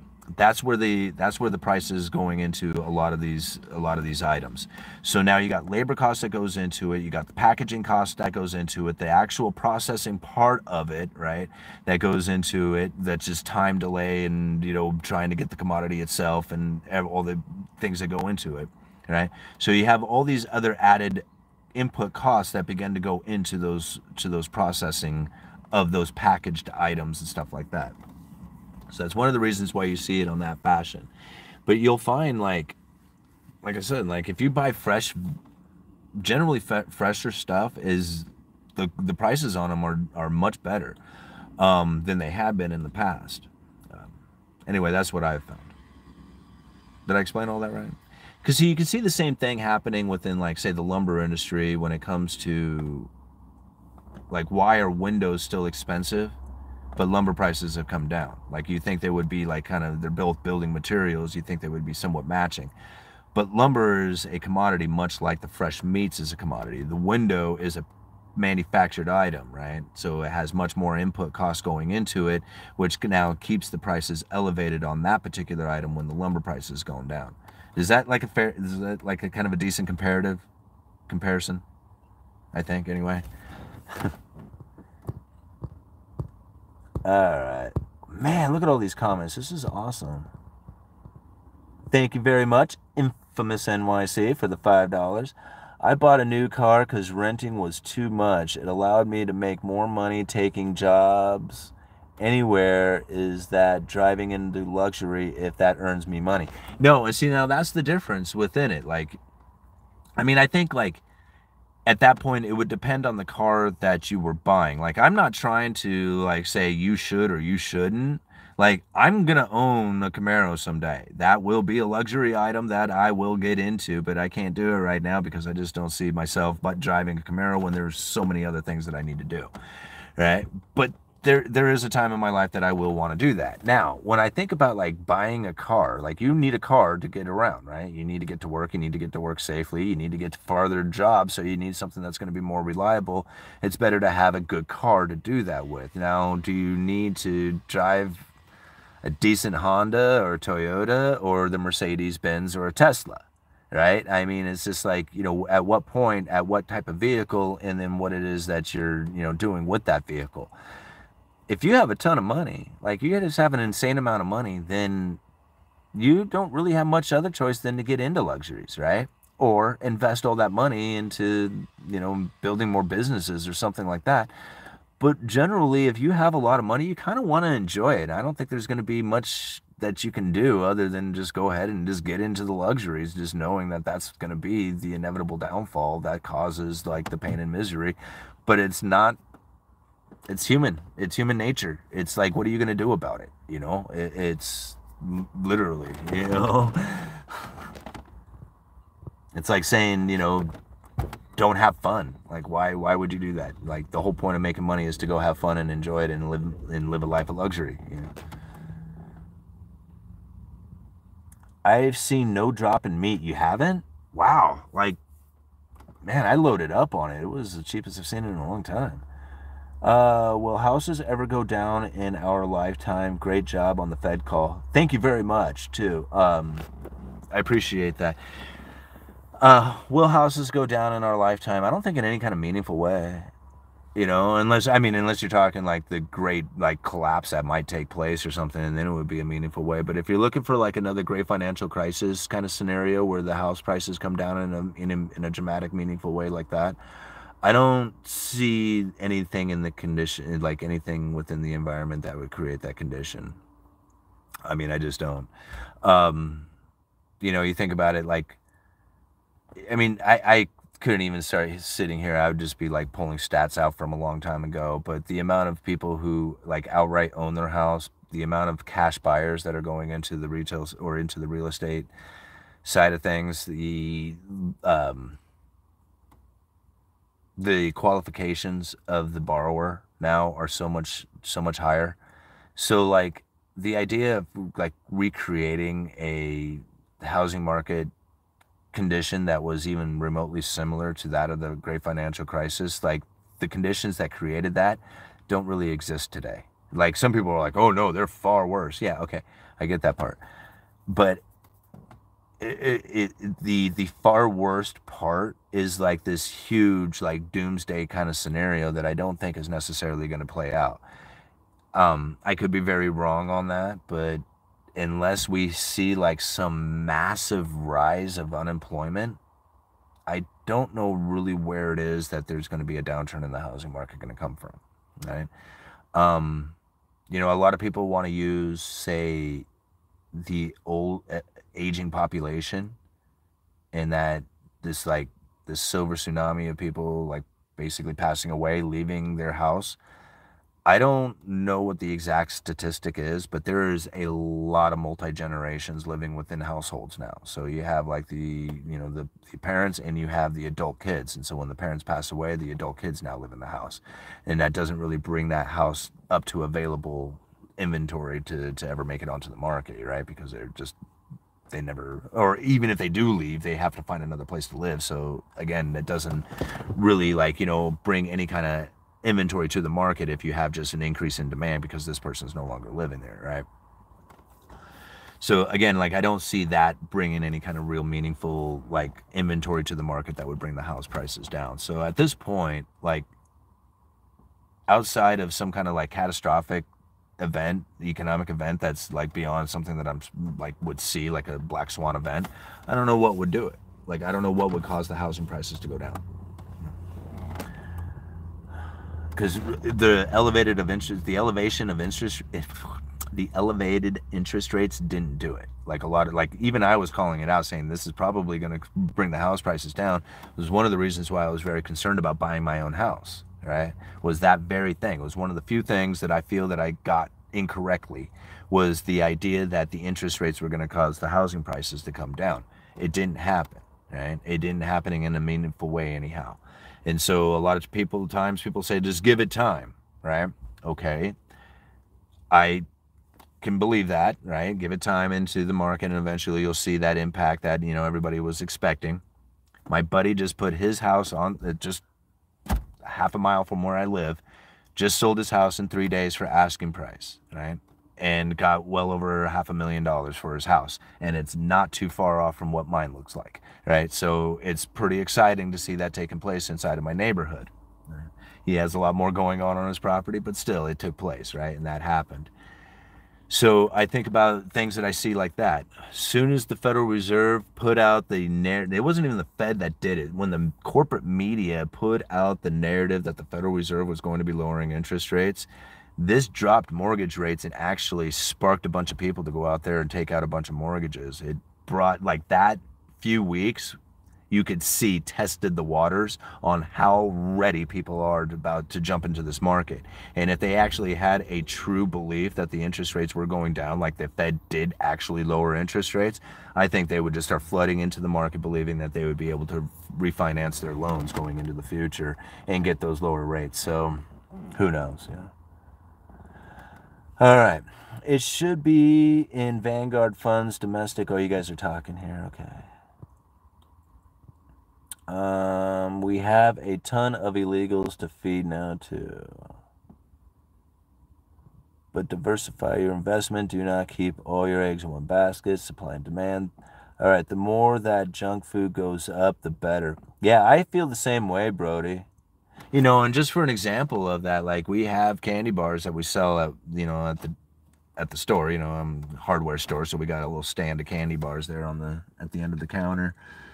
And they're $2.50. They're the king size ones, like the typical ones that we see. But one particular one has been changed to $3.99. And I thought for sure nobody is ever going to buy this candy bar at $3.99. It's completely like I'm having a hard time buying them at $2.50. Sure enough, we sold a couple, and I thought $4 for a candy bar. And it's like, and I think these people are just willing to do it. They're just like, screw it, everything's expensive. Yeah. Joe will end shrinkflation. Really? So, I don't know. I don't want to get into it. All right. Sometimes I fart in my head and smell it. Good times. So much. Maybe it's time to upgrade the truck when prices fall. Soylent Green. Oh, you guys are all okay. I have taken countless rides from Lyft, and the drivers are doing Lyft as a second job to pay for their car. Yeah, I mean that's a great way to do it. It's like, and this is how you'll own nothing and be happy, or you'll have to share your items that you have purchased, right? Just like this dude is doing. You think about it, like in order to own a car, you have to use your car to make money with it, right? So the only people who are going to own a car are the people who are using that car to provide a service for other people.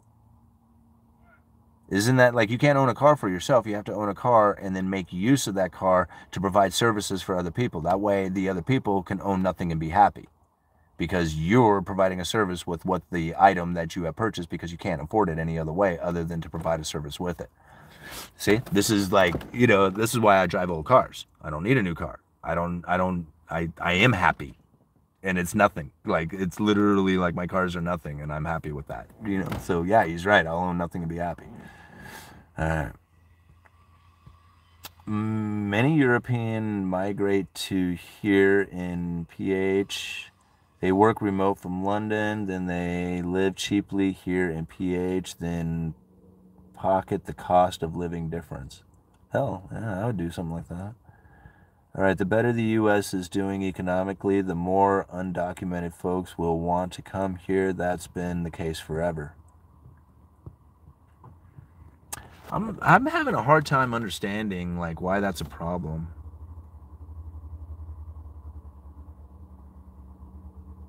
Like, I can't think of. I mean, I can understand where people will come up with a lot of reasons, but a nation is deemed rich by the workforce that they have. Like, that's literally like, it just goes to show how non-productive our nation is. Like, how unproductive our nation is when we have a workforce that is so prevalent that we can't use it. Like, that's sad. Like, we should be able to, like, wow, we should make some use out of that, right? Out of the workforce like that, but we don't. See, what the United States doesn't produce anything but a consumer. That's what it does. The United States doesn't manufacture anything but a consumer. That's what it produces, right? And so here it is. We have this incredibly awesome workforce available, and they're just going to go and manufacture stuff for themselves instead, and become a manufacturer, say, and sell it to us, right? Because we produce a consumer. We don't produce stuff like, Mexico produces stuff, and we're going to sell it to them, or we're going to buy it from them. That's what it is, right? Instead of like taking advantage of it. I don't know. It's part of the Cantillon effect. We can't afford it anyway, so like, I don't find a problem with it. Like, I mean, everybody was like, this is a problem, and we'd be like, no, this is the results. This is the results. It's not a problem. It's the results, and it's better to understand it in that fashion. And because what are you going to do? There's nothing you can do about it. That's what's funny about it. It's just like, what are you going to do? Nothing can be done. It's just like nothing to fix it anyway.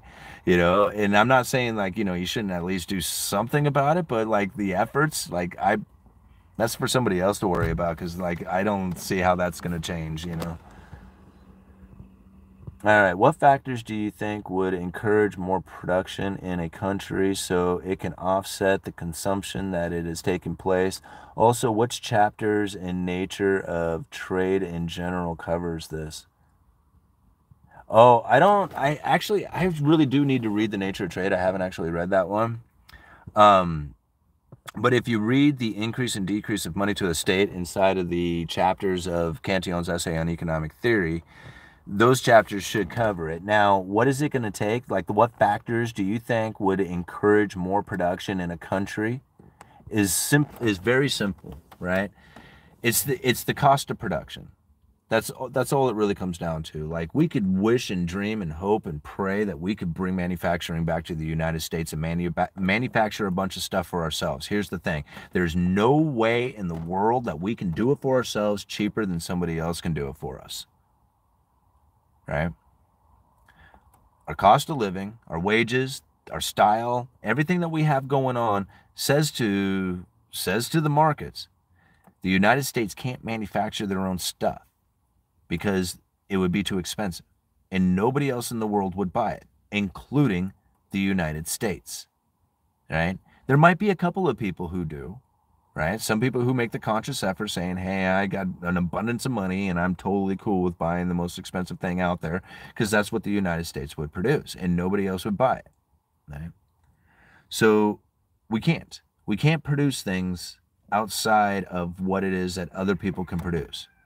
So now, what is it that needs to happen in order to do that? We would have to lower our standard of living.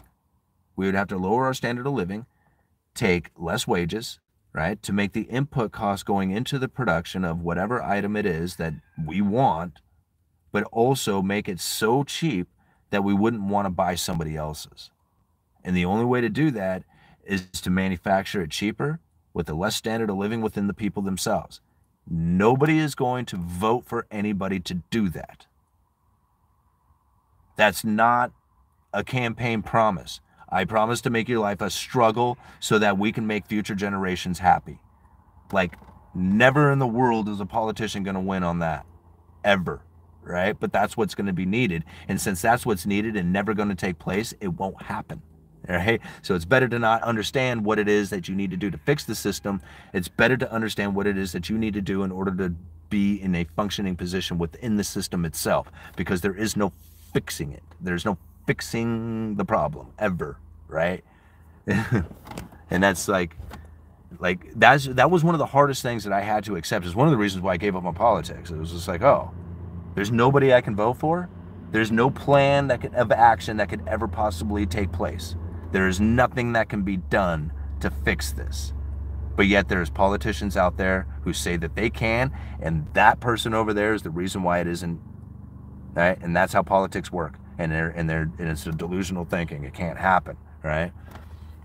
So, I mean, it can, but we're not going to vote for the person who can do that. We're not going to vote for a person who says, sorry, you're going to get a wage cut, you're going to lower your standard of living, and this is the way it's going to be, right? You're going to earn a lot of money and eat porridge, which a couple of us will do. But the rest of us, right, the rest of the people are going to want to drive Camaros and eat 2 ribeyes. And that's the way it's going to be. Like, you can't change that part, right? You know, you can forcefully tell people they're going to work harder and eat porridge, right? Which doesn't work out too well. You know, you end up with a depressive state. Nobody's volunteering to do that, and we're not going to vote for somebody who's going to force it upon us. So, all right. Hey, the last shirt we ever will wear has no pocket. All right. I buy my meat on bulk, but I noticed that it has gotten cheaper. Meat, ground beef has been the same for me. It was expensive kind before 21, but the prices haven't changed much. Hotep bullwhip? Alright, just glad I don't live in a city because that's where things are going down fast, yeah. It's not in the essay.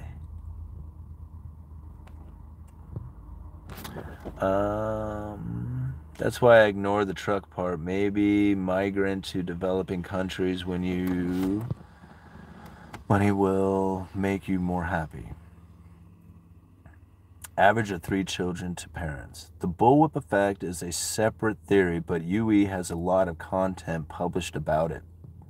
Yeah, like, the bullwhip effect was really, I mean, I think it was so, like, probably typically the bullwhip effect would only be, like, really of any kind of importance if it was in a particular industry in which that you noticed it. On a grand macroeconomic scale, the bullwhip effect really is more prevalent because of the lockdowns, right? Because that caused that bullwhip effect to begin to take place within so many things out there. And because of the bullwhip effect not being like on time with everything, like, lumber, chicken, eggs, all these other things, they're all going to get hit by the different fluctuations between the rise and fall between, like, oversupply, undersupply. These things hit at such different times within the economy. It makes it very difficult to understand that that's what is happening, is the bull-up effect, because people want to say, like, well, when does it hit, or when does? And it's just like, well, what are you talking about? Like, are you talking about like a particular item? Are you talking like, what is it, like maybe in a general idea, like, the bulk of items, like how does that look like? Is that like an actual date, or is it more like, a timing, like this time of year, like during whatever the course of, like, the 8 months or something? It's very difficult to like say it's a broad thing like the bullwhip effect. It's very easy to pinpoint it onto a particular item, right? And so those, I mean, this, of the four economic theories, the five economic theories, really the four: Gresham's law, Triffin's dilemma, um, Cantillon's effect, right? Cantillon's essay, and then the bullwhip effect, and then followed by the credible threat theory. You really take those things in, like you study them like a lot, and really like internalize them. Not just like one day read about it, and try and like maybe learn about it over the weekend or something like that, but to take it in like on a regular basis, like to really try to understand this and how it's impacting the economy and find examples of it. And it's funny because once you do, people will then a, like you'll find a perfect example of it, and then people will tell you you're wrong. And it's just like, Jesus, and you can't even like, I can't even explain it any more clear than this event right here, and then people will like dismiss it, right?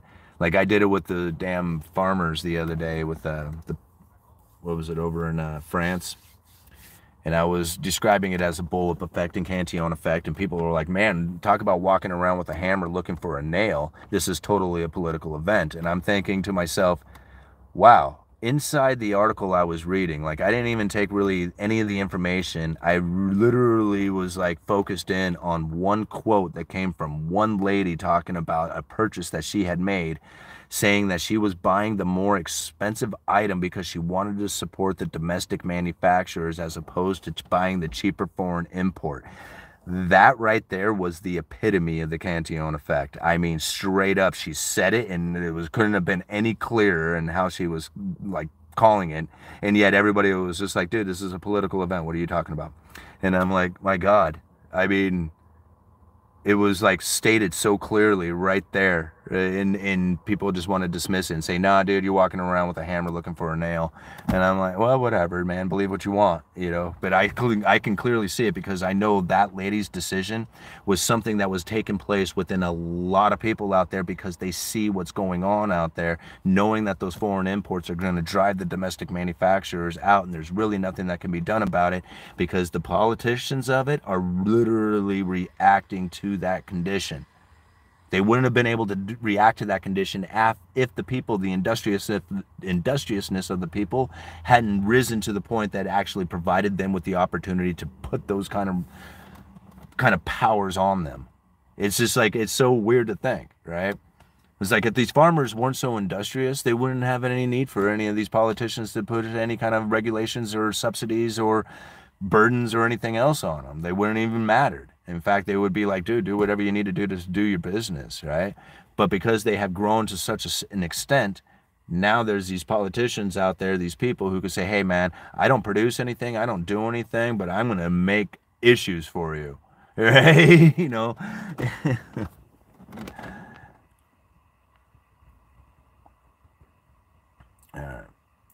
The bullwhip effect is a separate theory, but we already read that. Okay. There will be markets in the country that drop like a rock. Many of these areas are getting money that is over what the area is worth. Yeah. Let's cruise down to the bottom here. What time is it? An hour 43. Okay, we'll give it a few more minutes here. How much power do I have on my phone? All right, we'll give it like another 15 minutes or so, and then I'm going to call it quits because, well, for one, my phone's going to die, and I'm not going to spend my entire day out here doing this, although I probably could.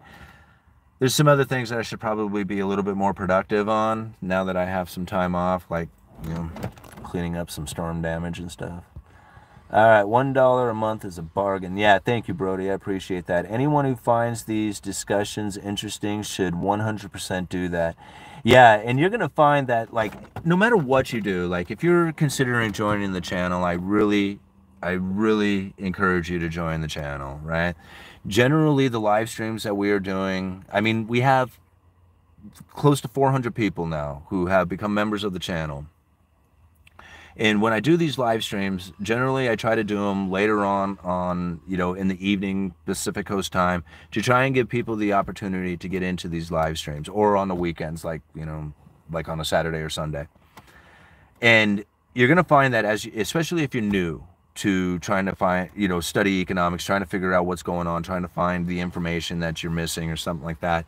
A lot of times it's literally just having a question answered that clears up so much stuff. And you just, like, you're researching, looking for the answer, and you can't find it. Well, you join in on that live stream. A lot of times we're going to be, if we haven't already discussed it or broke it down, you can ask the questions of the audience, or just ask it of me. Hey, could you please explain, this particular theory again, or this particular event, or why, things are occurring in a particular fashion. I will do my best to answer it. A lot of times you will find that the viewers themselves are answering that question in a way that is even better than what I could have answered it. And so this is the type of community that is being built when you join the channel. Like, we are like-minded, serious people who understand this stuff from a working class point of view, and this is the helpfulness that actually comes from it. It's a valuable thing because most of the time you're getting information from somebody who's like 30,000 feet in the air. Right? And they don't know you, man. They don't know what it's like to have to wait 3 days till payday to get a gallon of milk. Like, they don't understand that feeling, right? And it's a very much different to understand economics from a position that is in that kind of realm, right? We are working class people. We know the difference between, like, having money and needing to earn money, right? And there's two different mindsets that are happening here. Now, once you understand this stuff and you start to make, decisions that are based on the economic theories that you have internalized, you're going to start realizing that it's a lot easier to start moving through this world. You're going through with confidence. You're thinking of business ideas, business deals, places to put your money towards. Your savings starts to grow. You just find generally you're doing better, right? And you look back and you're like, man, I don't even realize when that happened. Right? It's because you have internalized this information and you're doing better for yourself, and you don't even realize that you're doing it. That's what happened to me. Like, I have people tell me sometimes, it's like, you have this YouTube channel and all this other stuff. How come you don't have, like, showing off millions of dollars or something like that? And I'm thinking to myself, if I had done that, then I wouldn't be doing this, right? And I could have made that money. I could have done it with the sponsorships. I mean, the opportunity was there, right? But it didn't feel right. It didn't feel right for the channel, and it didn't feel right for the information that I was giving out there, and I didn't think it was useful or helpful, right? And so this is what I'm meant to do. And this is going to be long-lasting and standing, right? And this is what I feel is going to be important for a lot of people to then internalize, is this information, so that they can deal with it in a way that is not frustrating or flying at the realms of somebody else's opinion or something. It's good stuff. All right. Let's see. Thank you, Simon. I enjoyed the stream. Yeah, thank you, Brody. I really appreciate you being here. Rock and a hard place. Yep, I've learned a huge amount here. Fantastic content. Thank you, Brody. Yeah, and that's what's, it's the stuff that I have learned. And what's cool about it is that I didn't learn this. I mean, I learned it from listening to a lot of other economists and stuff to get the idea, but a lot of the stuff that I have learned and I have internalized, I have taken is directly from, like, the monetary policy strategies coming from the Fed itself. Like, trying to figure out what that was led me, because I would read these speeches and like literally it would take me like a week to get through a speech sometimes, maybe even longer, as I would just read every sentence over and over again because I didn't understand anything that was being written or being said. And I would read it over and over again, and I would read all the little notes and everything and trying to, if there was something said, I would go and research it till I figured out what the hell they were trying to say, until eventually I could read the speech and it was just like I just understood it. I just knew what they were talking about, and I could incorporate that into other things that I was learning, and it was just pretty soon it was like it was no big deal. It was like fairly easy. But at first it's hard, right? And you have to force yourself into it. It's very dull, it's boring. You don't know if you're heading down the right path or anything. Again, following channels like this is how you do it.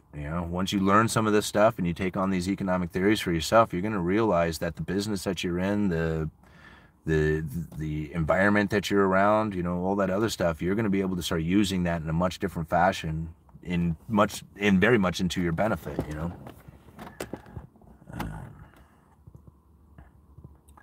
Welcome and thank you very much, Infamous. Too cool. Take care, guys, and thank you, Simon. Yeah, well, thank you, Ironwood. All right. Wow. Alrighty, guys. This was a great time. I had a really fun time talking about this one here. We did some life lessons. We talked about the credible threats that are going to be coming from the buyback program that was openly admitted by Josh Frost, who is the Assistant Secretary of Financial Markets for the Treasury. Again, I don't know how many people are explaining that, but we are definitely going to hear misinformation, as this event starts to take place. We will have already internalized it for ourselves, so we'll have our opinions on what's going on. So as those commentators are trying to throw their opinions at you, you will have already come up with yours. And again, like, this is how we do it. We figure this stuff out ahead of time so that we're not just like, flying around out there as somebody else's opinion. All right. Many thanks, Yui. All right. Thank you, guys. Who is that? Para Building 2? Okay. You guys are awesome. I don't want to give up, but yeah, I got to go because I got a sunny day and a day off, or the rest of the week off, and getting prepared to go to Vegas, go hang out with Mike Zuber and Lumberjack and All Nighter and all the rest of the guys down there. Okay. Uneducated Economist, you guys let me know.